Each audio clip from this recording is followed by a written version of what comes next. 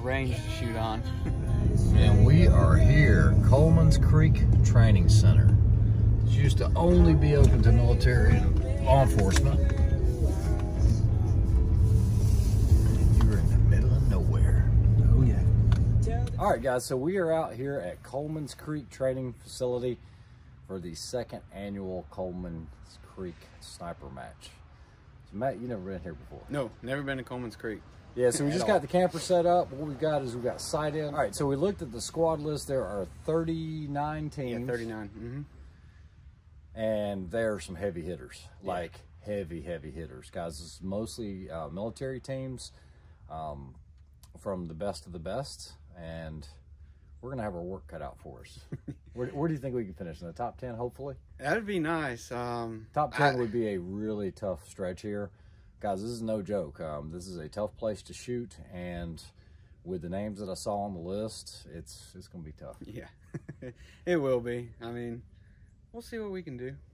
Yeah, so we've got the camper set up. We're going to go zero here in about an hour, and they've got a 100-yard zero set up. We'll go through all of our equipment, what we're using, and then hopefully bring you some really good information. I got a bunch of products I'm going to kind of review during this segment of the match series. And then I will also, I'm getting ready to break 70,000 subscribers, so I will be giving away a nice Microtech, like an Ultratech. So be listening for clues, because one of the questions to win that will be a clue here in the video. We got Matt over here with the gas gun. We'll go over what he's shooting and what equipment. Then we'll go over some of my equipment and also some other stuff we've got new for this match. All right, so now Matt is getting the Wiser Precision set up with the magneto speed. This will enable us to be able to get real-time data and real zeros for velocity at the location we're at. So what he did was he just slid the bipod back. He put it on the ARCA adapter, and then what we'll be able to do is adjust this so that it will not affect the harmonics, and we can get an exact bullet speed. I'm running the R6 can by KG Made on the Accuracy International ATX. I'll be shooting this in 6mm Creedmoor, and let's go over some of the things we have. So I get a ton of emails about stuff that I'm running and everything, and what I want to do is I want to give a shout out to a company called ISC. It's owned by Seth. He's the inventor. He did this for work overseas, and wanted to come up with something that was better than flip caps. Now guys, this is not inexpensive. This is an expensive option. But what it is right here, guys, if you can see this works just like an iris. And what you can do is close out the light. These are weather resistant. They work in the desert, work in the sand. This has an adapter on it. This is on the Tangent Theta, the Professional Marksman series. To get a set of these front and rear, you're probably looking at about $700, so it is not cheap, okay? A lot of guys might just opt to use them in the rear. They do have slip-on boots, but he also has direct thread. They also come with Tenebrex anti-flash covers. You can take those off. They also have clear lenses as well. So the action's open. I'm gonna let you guys see right in here for the objective, same thing. All I have to do is rotate this and see how we're protecting that glass. And we can also use that to minimize the amount of light that's coming in. I also get a lot of questions about this silly koozie right here. And I did cover this in one channel. A lot of you guys might think it's kooky or whatever, but I don't run a sunshade, because if you're running something that's a forward clip-on, you've got that flip up that's always in the way, so this takes care of that using the ISC scope caps. You can always go online and order directly from him. He does give LEO and military discounts, and there are some packages that are only available for military. But as far as the Surefire, the koozie here, if I needed a sunshade, I do have the ability to be able to move this forwards and at least give me some type of rudimentary sunshade. And you guys might say, well, that's kooky. Well, the thing is, it's there if I need it. It also helps protect this objective bell going in and out of objects. This is also the Wilcox Raptor. You guys have seen this before. I'm only going to use this for laser range finding, just for unknown distances. If I see a target, all I've got to do is press this button here, and it will give me an instant reading on the distances. As far as the Tangent Theta, I'm going to save that for another review, but we're going to talk about all the products and things that we're using. This is, of course, on a spur mount with an LRA level. This is the LRA MV3 with the spur mount, the perch, and you can see for level or not level. The Raptor will also do that as well, but I don't have to focus in on this one. It's just there if I need it. So what we're going to do is head over to the zero range. We're going to talk about some other cool equipment that we're using for this match. We'll go over what Matt's shooting, so stay tuned. All right, since we're out here and we're just goofing off because we're still waiting on the zero time, I'm going to go over a question I get a lot about my watch. I get a ton of emails about what kind of watch I'm running. And guys, this is the Garmin. This is the Delta. Now, I've been running the Garmin Phoenix watches even before. This is like in 2014 is when I started wearing these, and it's had a couple of different iterations. This is the latest one with applied ballistics, and so this is really nice. So what I've got is, and these run about $1,600, but if I press this is the applied ballistics profile. You see that? And so now I can just choose applied ballistics. I'm trying to do this backwards. And what I can do is, let me go ahead and set this up so you guys can see. You guys see quick edit? And I'm trying to do this upside down, so I'm hoping I can do this correctly. If I go down into this menu, you'll see range card, target card, environment, target. You can directly link this to your SIG Kilo, the 3000 BDXs, or the Vortex.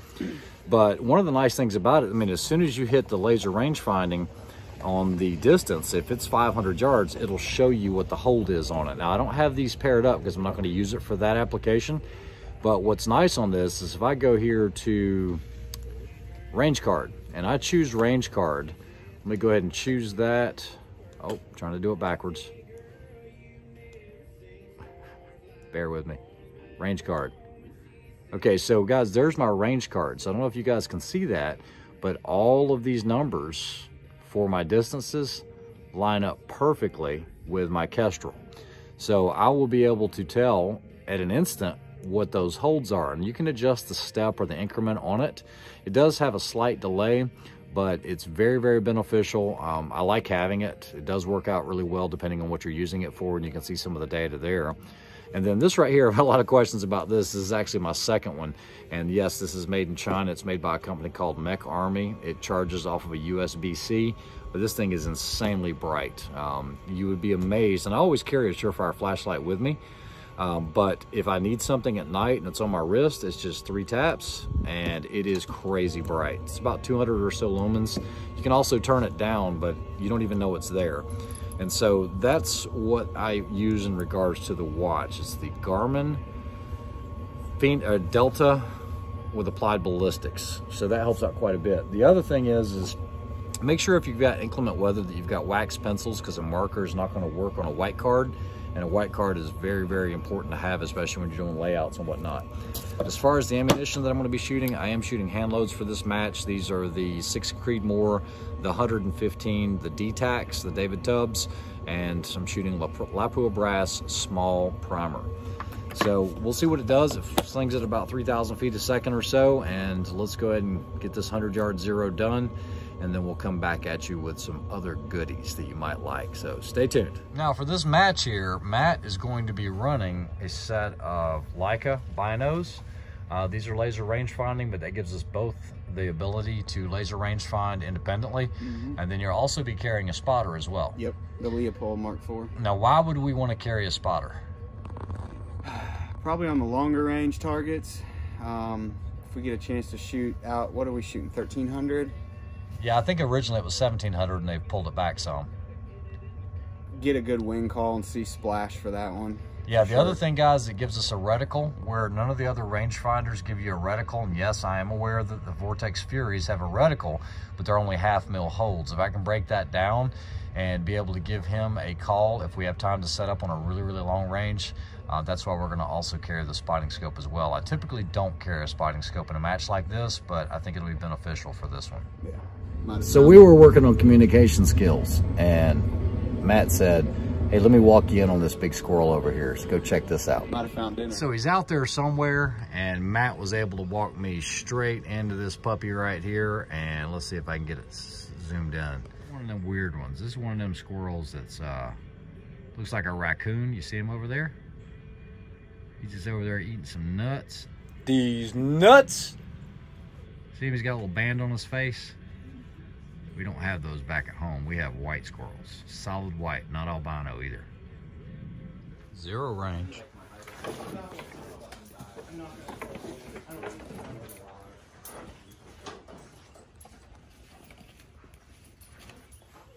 All right, so zeroing was non-eventful. Everything was where it should have been, and we checked it with the magneto speed, got our velocities, everything was good. Guys, one of the biggest questions I get is what kind of ear protection are you using? And I go through a ton of different ears, but I've been using a set since Memorial 3-gun, and it is by far the best electronic ears I've ever used.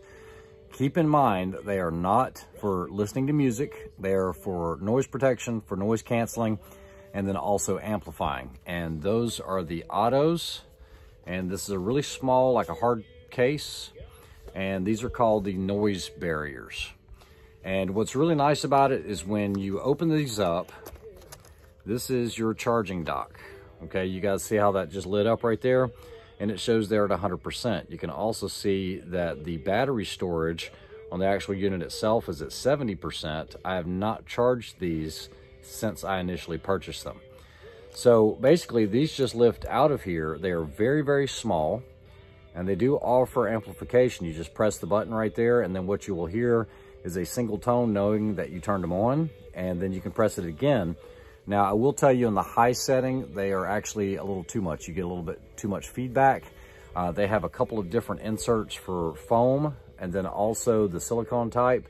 You also have some tools there for cleaning the ear canal and all of that, not your ears, but the actual ear canals on these. These are by far the best I've ever used. What it will do is it will now take a sample, and it will show that at 100%. It will in just a second, because I just pulled it out of there. And then what it will do is this is your base station. So you can kind of see everything that's on there. Price point of these is gonna run right at $400, and Auto does a great job with them. I can't tell you how comfortable they are. You don't even know that you wear them. I've worn them 14 hours straight without having to have a recharge. So there's that rechargeable function where you do have to plan on downtime during the evening or whatnot. But just put them in the charge pack and they're good to go for the next day. So what we're gonna do is we're gonna get settled in. We'll talk about some stuff inside of the camper here, getting ready for tonight and tomorrow, getting our data cards, getting it all set up, and we'll see what happens, guys. There are some huge heavy hitters here, to say the least. There's 39 teams. We're team 23. Hopefully we can finish in the top 39. This is preparing. So what all you doing over here, Matt? Loading some magazines, some pistol mags. So loading pistol mags. Got some rifle mags loaded. Just trying to think of what all we might need for tomorrow. Tighten down all the gear for tomorrow. Just sitting and taking it easy. All right, so we have all of our gear loaded up, and now it's time to do drop tables. So basically, my drop table looks something like this, and I'll start off pretty broad in the beginning. So maybe 50-yard increments, but then I'll start stepping it down to 25 and then 20, because at those further distances, let's say at 980 yards, I have a little more resolution on my numbers. I'll also do wind holds for 5 miles an hour. Remember, wind is a constant, so it'd be double that if it was a 10 mile an hour. So if I know if I have a full value wind, I can at least use this as a reference to see what that minimum hold would be. So I'm going to put that in the data card holder. We're going to do this in duplicate, so that Matt will have mine, I'll have his. It's a pain in the butt to do these. You can do it on a printer if you like. Another good thing is if you get bad weather, you want to go ahead and tape these up too. So just use some like clear tape, and that'll at least keep the ink from smearing. So that's what we're doing now. And then what I'll probably do is do a quick, like a 50-yard one on this one, just so I have it on the rifle. And that's it. What do you think about all that? Getting it done. Get her done. Well, we got plenty of time. We got here early. It's only 5 o'clock. So we got everything settled in, all of our gear sorted, and we'll come at you in the morning. I hope you guys enjoyed this. And guys, this video is dedicated to my sniper friends in South Korea. Park, you know who you are, and I appreciate you watching the channel, and thanks for all the good information back and forth. I hope you guys have some great luck. Maybe we'll see you at SHOT Show this year. So we'll see you tomorrow morning. Sleep well, guys.